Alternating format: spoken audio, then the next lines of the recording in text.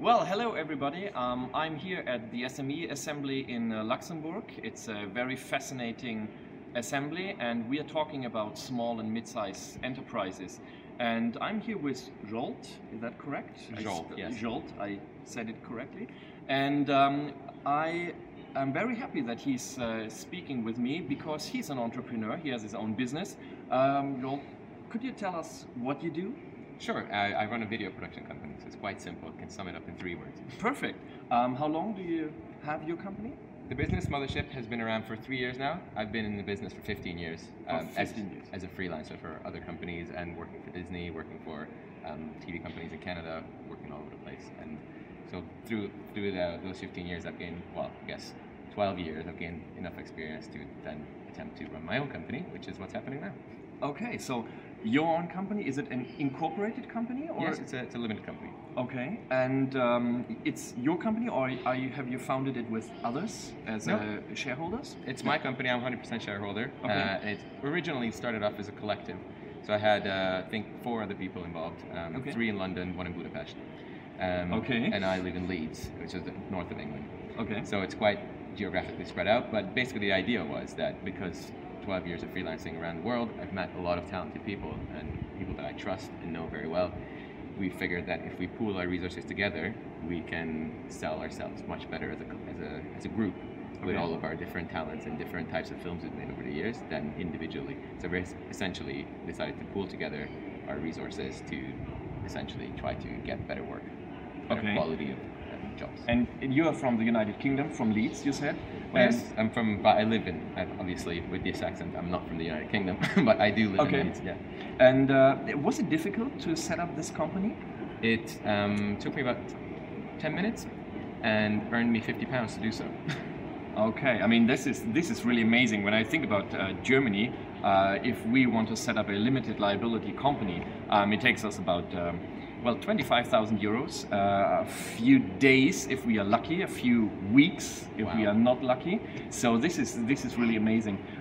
When thinking about your company, you run it now for 3 years. Have you experienced any difficulties with running a company? So, for example, you said you're working for Disney, for other big companies. You must have a lot of experience, for example, with dealing with clients. Yeah, I mean, there's challenges every day, whether that's staffing, whether that's sales, whether that's premises, there's always something. For example, we had a wonderful studio in a huge space that was sharing with another company, and that company decided to pull out, and they were the leaseholders of the space, and they all had to happen very, very quickly. We didn't have time to then secure the space for ourselves before they had to give it up, and there was another taker, so we lost that space.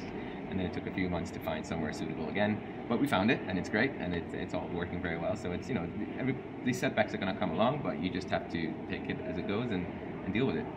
You have a lot of international clients then? Not so much. I mean, most of our clients are in the UK, but they some of them are international companies that we go work elsewhere. But no, I wouldn't say international clients so much. We don't sell to, or haven't yet sold to companies outside of the UK. Actually, that's not true. We just did a job for a company in LA that they just found us online, and they needed something filming that was near to where we are. Okay. And hired us to do that. So in that sense, yes, we have done that, but that was pretty much the only time so far. If you think about these last 3 years that you have your own company now, is there something that particularly stands out, something that was good or bad, that might be interesting for other people who think about founding their own company? It's a really good question. I'm not sure how to answer that, to be honest with you. Like I said, there's always a million things, good and bad.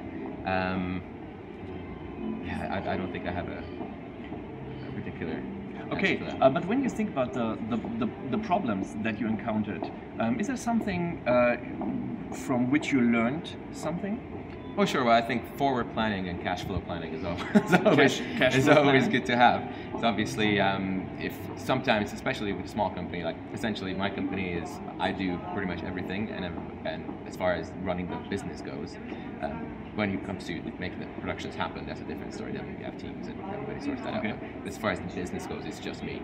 So it's a pretty steep learning curve going from for being just a freelance person who's responsible for small projects for yourself, or working for other companies where they take care of the production and they take care of all the business matters.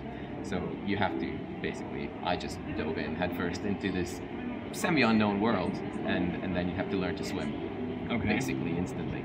So there's few things here and there that you sometimes your head goes underwater a little bit, and then you have to gasp for breath, but then you get out on the other side, and hopefully you make it to shore. I have so far. It's all good. My last question: when you compare being a freelancer to being a business owner, what would you say? What is the big difference, or what is one of the differences? I think, I mean, I've always approached my work as though it was, whatever production I was working on, I always took ownership of it as though I'm working for the good of the production. A lot of freelancers don't do that. A lot of people just turn up and do their bit and go home and not have to worry about anything afterwards. So for me, there wasn't such a huge difference between being a freelancer and then running my own business. But I think that would be a massive difference for a lot of people, is that all of a sudden you're responsible for everything, and it's your name, and it's your livelihood, and it's your pride on the line. So you really have to put in 110%, because otherwise it's just not over. Perfect. Well, Zsolt, thank you very, very much for speaking to me, and I hope you learned something, and see you in the next video. Thanks. Cheers.